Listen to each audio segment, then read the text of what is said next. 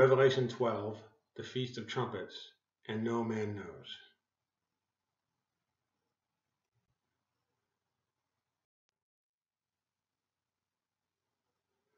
Over the past few years, a number of internet and YouTube presentations have been posted on the topic of Revelation 12, the travailing woman and the Feast of Trumpets, which occurs on 9/23/2017. Some have speculated that it is possible the rapture/resurrection will occur on this date. While it is undeniable that the astronomical sign of Revelation 12 will be in the sky on this date, others will argue that the sign itself says nothing with regard to the rapture/resurrection, for no man can know the day or the hour. They cite the following passages for their argument.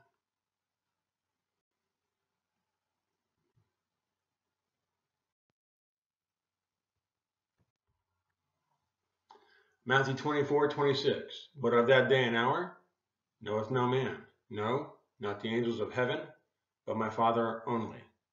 Mark 13:32, but of that day and hour knoweth no man, no, not the angels which are in heaven, neither the Son, but my Father. Matthew 24:42, watch therefore, for ye know not what hour your Lord doth come.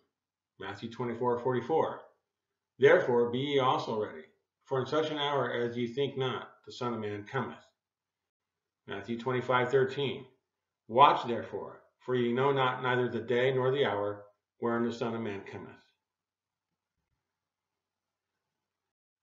Mark 13:33, take heed, watch and pray, for ye know not when this time is. For the Son of Man is as a man taking a far journey, who left his house and gave authority to his servants, and to every man his work, and commanded the porter to watch. Watch ye therefore, for ye know not when the master of the house doth come, at even, or at midnight, or at cock crowing, or in the morning, lest coming suddenly he find you sleeping. And what I say unto you, I say unto all, watch.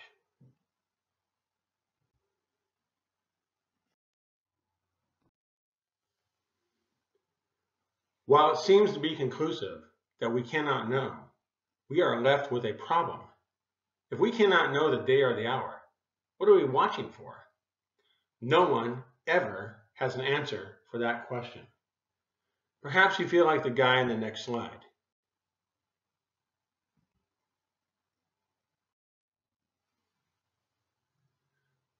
No man knows the day and hour, so why try to understand it?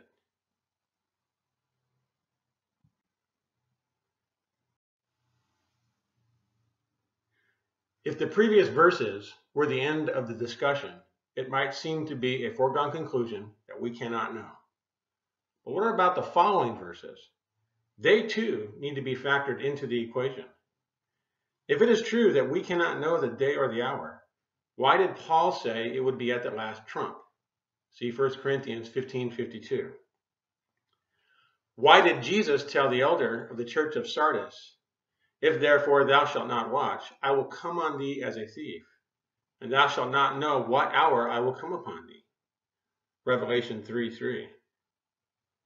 Why did God tell Amos that he, surely the Lord God, will do nothing, but he revealeth his secret to his servants, the prophets?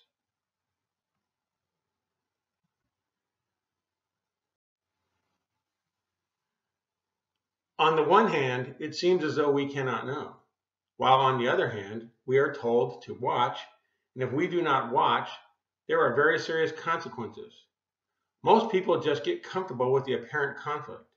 The apparent conflict is just that, only apparent. Most, if not all of the conflict stems from a lack of knowledge on 1. The grammar and punctuation, 2. The language of the feasts, the temple, and the culture of the New Testament Jew. In a moment, we will be looking at some examples of the above, after which we will provide a link to a free, short, online book that is intended to assist those who want to learn more on what it means to watch for the second advent.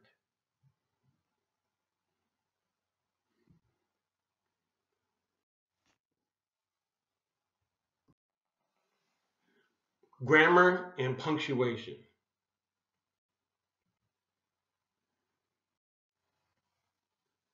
Grammar.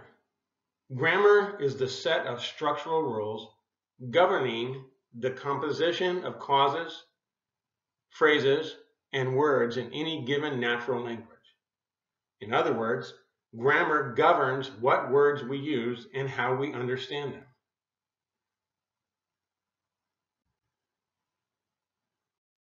Watch. Words mean things.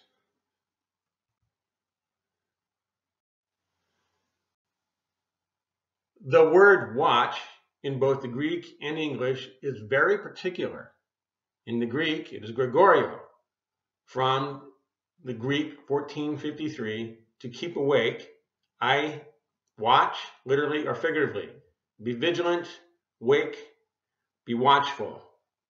English as a verb, to be awake, to be or continue without sleep, to be attentive, to look with attention or steadiness, watch and see when, to look with expectation, to keep guard, to act as sentinel, to look for danger, to be attentive, to be vigilant in preparation for an event or trial, the time whose arrival is uncertain, to be insidiously attentive, to watch over, to be cautiously observant of, to inspect, superintend, and guard from error and danger.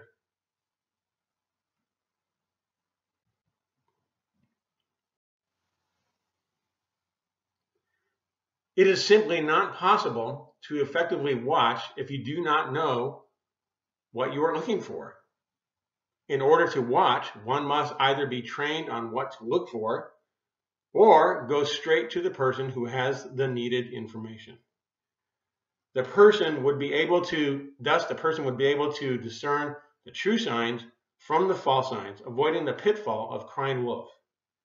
In a moment, we will look at a passage that tells what it means to watch.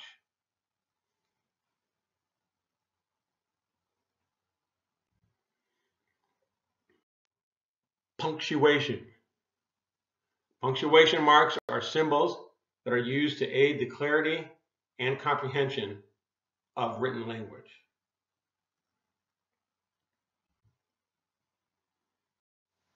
The use of the colon in literature.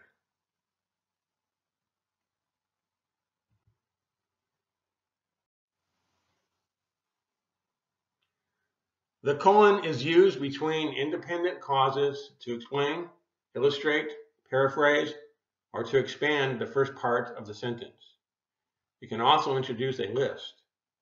The use of the colon by the King James translators is very important to understanding the text.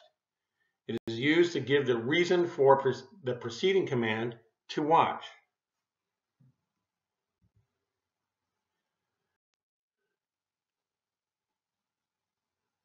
Look at the use of the colon in each of the following verses. Matthew 24:42. Watch therefore, colon, for ye know not what hour your Lord doth come. Matthew 24:44.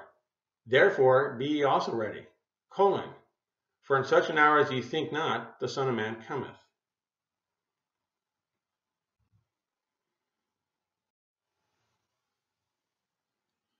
Mark 13.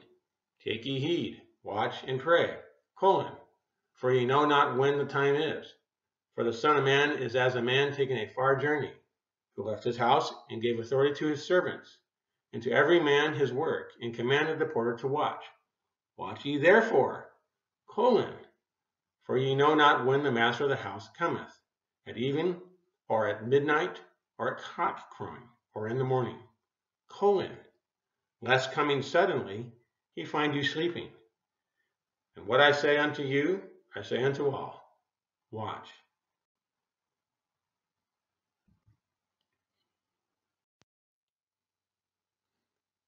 In each of the first four cases, the colon is immediately followed by the conjunction for. The explanation for the command to watch is because they did not know, not because they could not know. This will become abundantly clear when we take a closer look at Matthew 24:43 through 44. In the fifth case, the colon is followed by the word lest, may. a primary participle of qualified negation. See Strong's 3361. Hence, watching negates any chance of being caught sleeping. The word lest infers what will happen if one does not watch.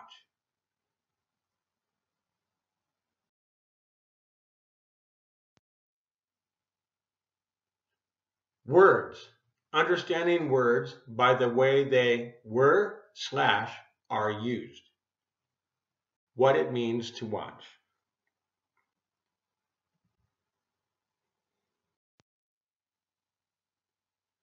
Matthew 24:43.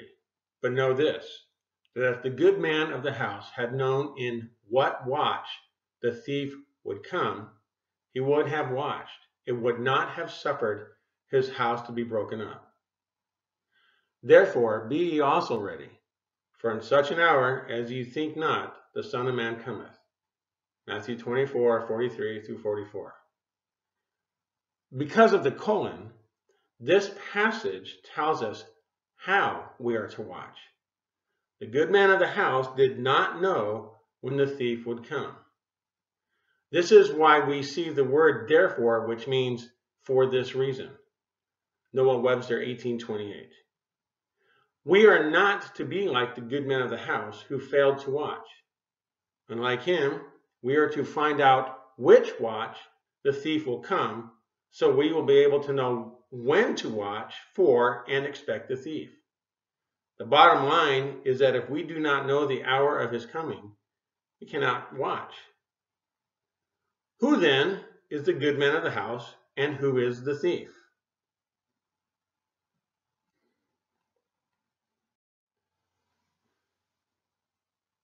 Parallel reading. The cultural language of the New Testament Jews and the temple service.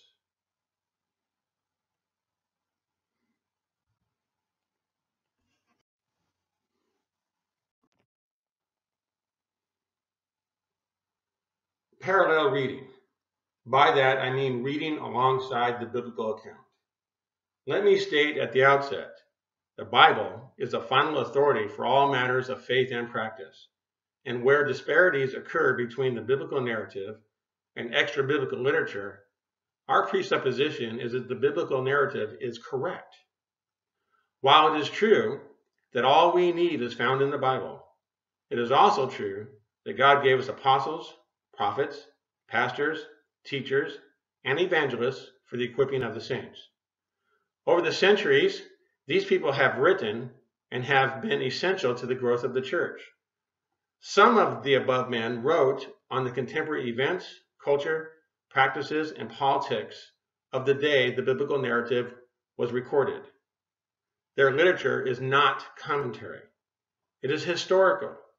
Their writings are a valuable resource to our study as they assist us in better understanding some of what is recorded in the biblical text. These men, in essence, transport us back in time to the very place of the text with all of its physical and cultural surroundings. Understanding this will be helpful when we consider what is meant by the good man of the house, the thief in the night, along with the wedding preparations and ceremony of the Jews.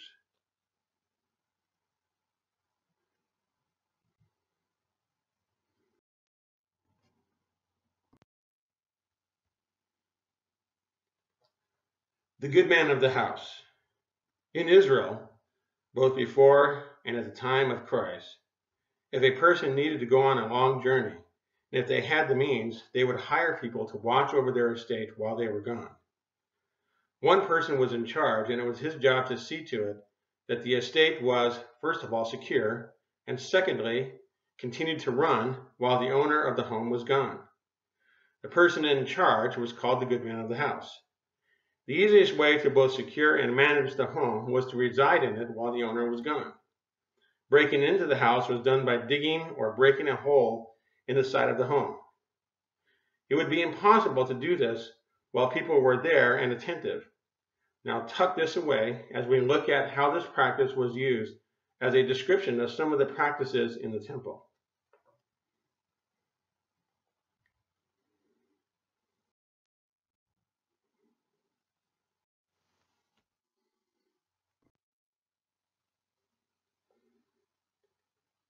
The thief in the night. The temple was run by a series of 24 courses of priests. Each course had its overseeing elder, chief priest, and attending priests. Each course served a total of 2 weeks per year. There were 3 weeks in the year when all of the courses had to be present: Passover, Pentecost, and Tabernacles. The rest of the year, only one course served at a time.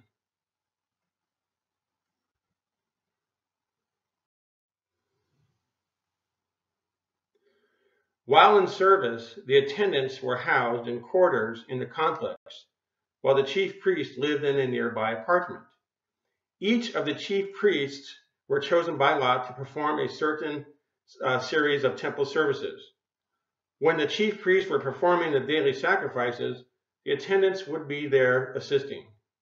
While in their service, all had to be ceremonially clean and their clothing kept from stains.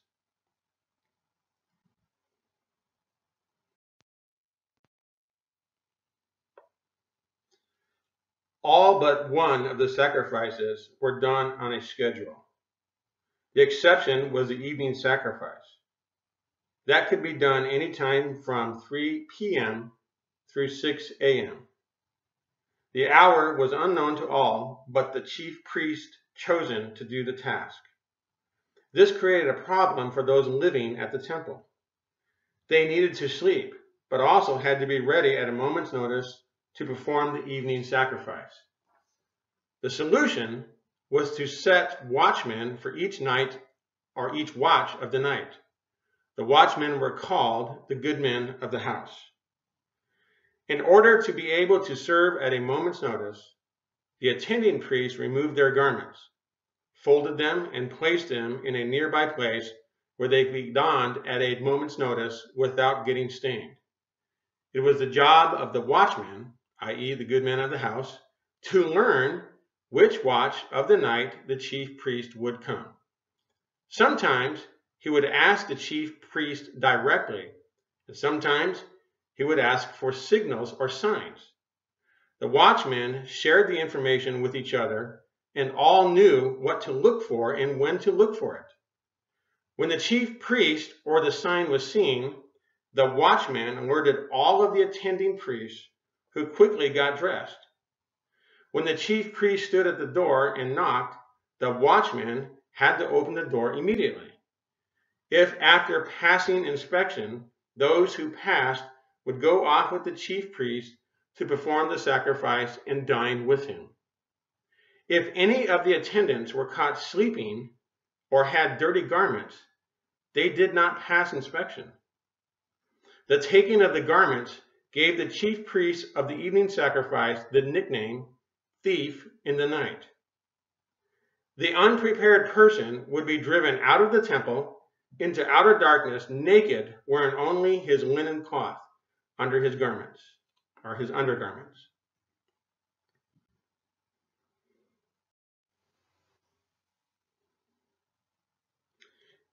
If the watchman was caught off guard, as we see here, or he was sleeping, he was beaten, and the entire course was caught off guard or sleeping, and thus robbed of their garments and thrust out naked.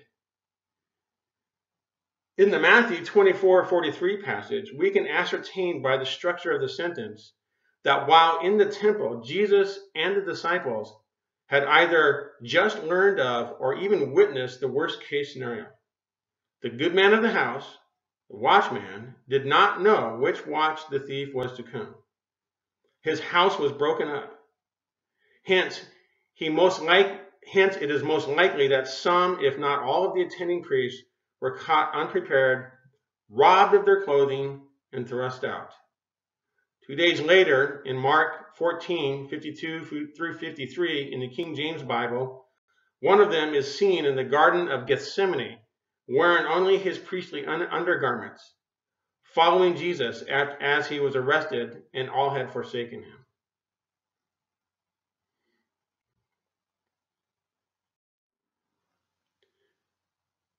But what about our first two original passages? Matthew 24:26. But of that day and hour knoweth no man, no, not the angels of heaven, but my Father only. Mark 13:32, but of that day and hour knoweth no man, no, not the angels which are in heaven, neither the Son, but my Father. Despite all of what has been said, most people still default to the above passages as justification for thinking that we cannot know.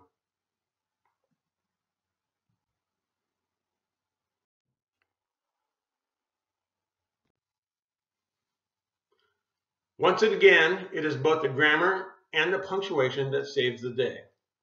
The difference is in the two uses of the word but. In both passages, the first use of but is a conjunction that joins the statement to the previous clause. The second use of the word but is also a conjunction that is serving as a modifier. It is setting up the necessary conditions for negating the previous clause. Let's have a look.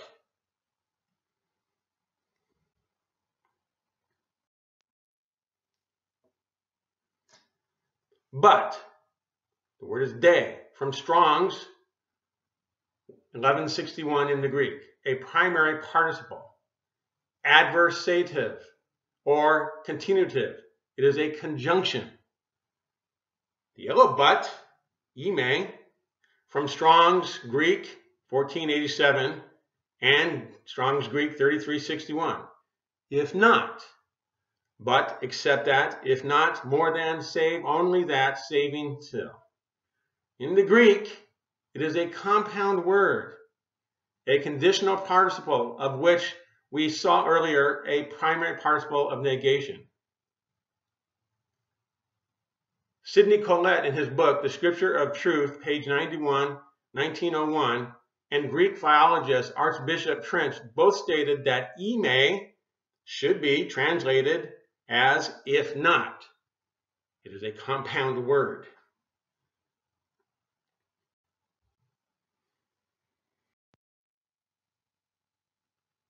When the King James translators used the word but for ime, they did so properly, for the word itself and the sentence structure told them to. The word but, when used as a conditional modifier, as in this passage, has the same meaning as except that, if not, or unless. In fact, the word but is short for Bhutan, meaning except, besides, unless. See Noah Webster, 1828.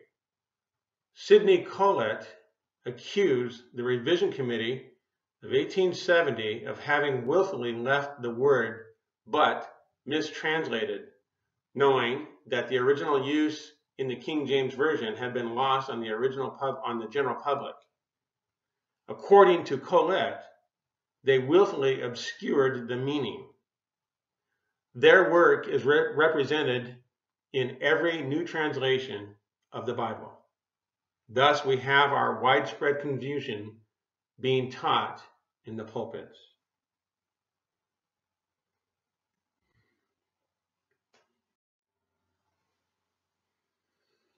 Once I had an idea of the Greek word, I took the passages in question to the English department of the school I was working at.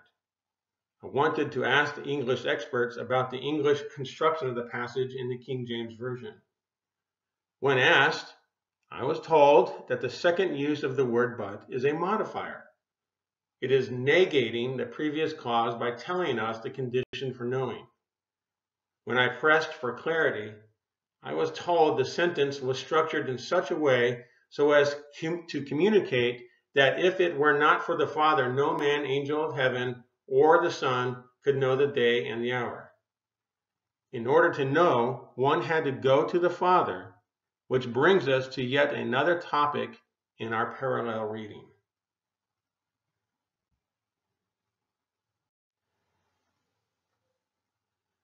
Marriage customs of the ancient Jews.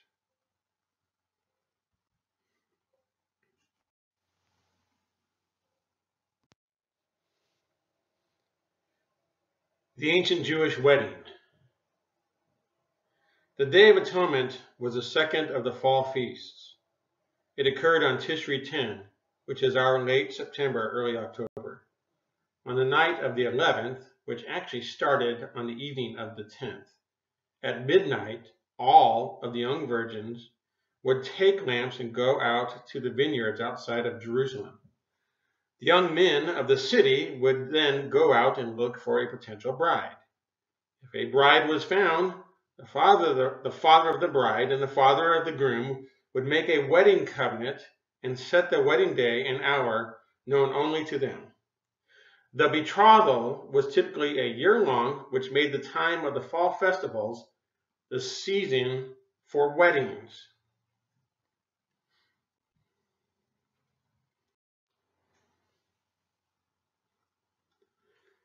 As the time approached, the wedding party was organized with each person assigned their task. Among other assignments were the 2 witnesses and the 10 virgins. You can see the 10 virgins here. It was the job of the 2 witnesses to prepare the groom and have one either retrieve the bride or go out with the groom to retrieve the bride. The job of the 10 virgins was very important. According to the custom of the day, the size of the wedding party was seen as an indicator of just how numerous the offspring of the bride would be. It was their job to call people to the wedding procession as they saw that the bride was on her way to the house of the groom's father. When everything was set and the agreed upon hour at hand, the father of the groom sent one witness or the groom and a witness to fetch the bride. The father of the bride pulled back the bride's veil and set the wedding crown on her. When the 10 virgins saw the groom coming, they knew it was time to get busy. As the bride was approaching, they went out before her in the city, calling people to the wedding procession. As the people came out to greet the bride and join the party, the bride was said to be bringing forth her children.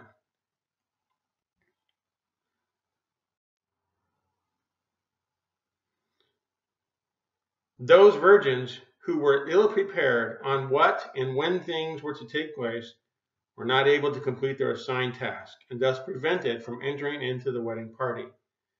Everyone in the party had to be in the right place at the right time, ready to perform their task. The only way to know when and where they needed to be was to go to either the father of the groom or the father of the bride. Only they knew the day and the hour.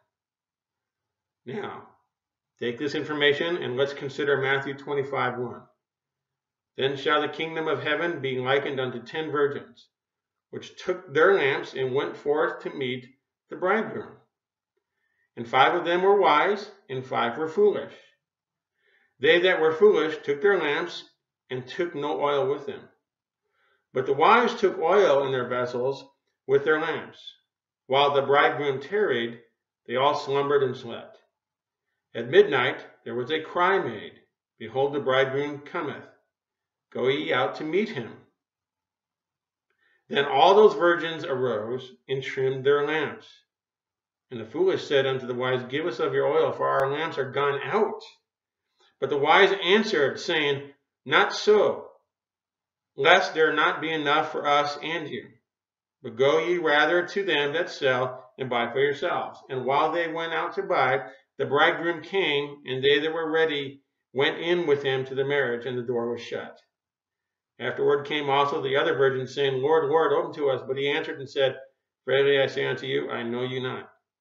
Watch ye therefore, for ye know neither the day or the hour where the Son of Man cometh. Hence, now, our commentary, like the good man of the house, they were the wise virgins were able to watch by going to the Father to get the information on what hour to be ready. The foolish virgins did not have that information. It appears as though they were riding on the coattails of those other virgins.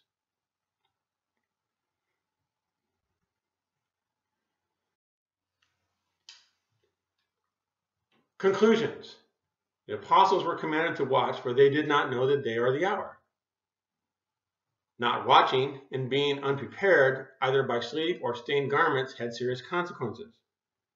Number 3, watching meant to learn when the day and the hour would occur.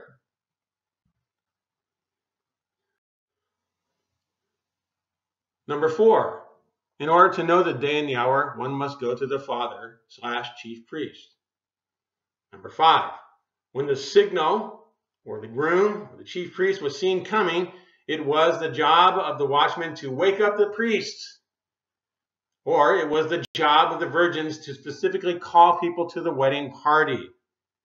These are our conclusions.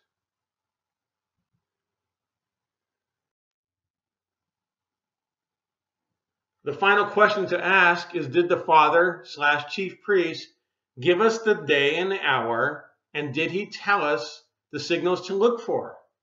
The answer is yes. In fact, he specifically told us where to look for them. It is in the stars, Genesis 1:14. In fact, the Hebrew word for signs, oath, is probably from the word oath in the sense of appearing a signal, literally or figuratively, as a flag, a beacon, a monument, omen, prodigy, evidence, mark, a miracle, sign, or token. Strong's Concordance, Hebrews, number 225 and 226.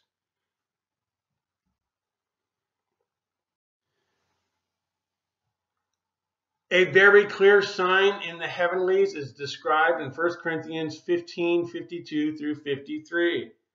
There is not enough room here to address it. It can be found on pages 30 through 35 of the book listed in the link in this video. I strongly suggest that all who are of the priesthood of believers read the book, if not just the pages. But to the original issue at hand, is there justification based on the concept of no man knows to negate the sign of Revelation 12 and 9:23:17 as any indicator when the rapture will occur? There is not.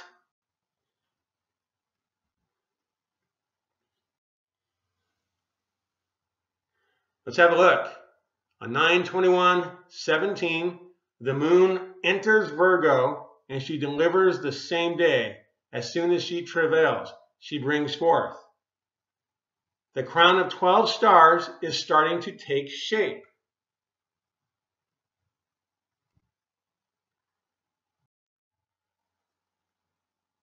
On 9:23:17, Virgo will be clothed with the sun, which means the sun will completely obscure her from sight.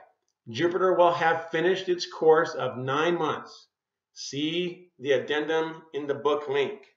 Read the book.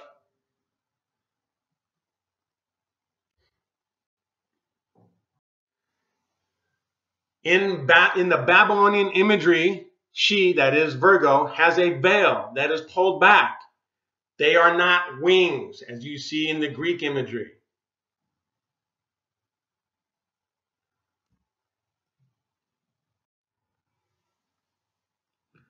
She, Virgo, will receive her crown of 12 stars, which is the crown of Horus. See the addendum in the book. Read the book.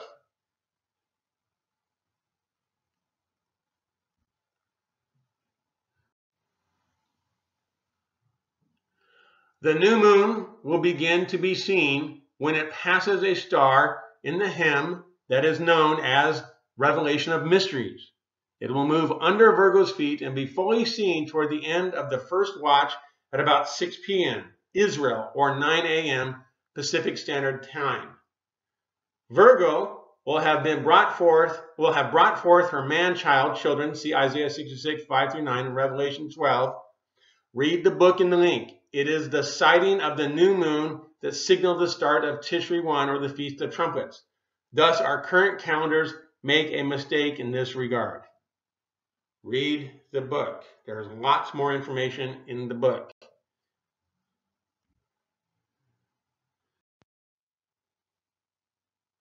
If you have seen this video, you are now accountable.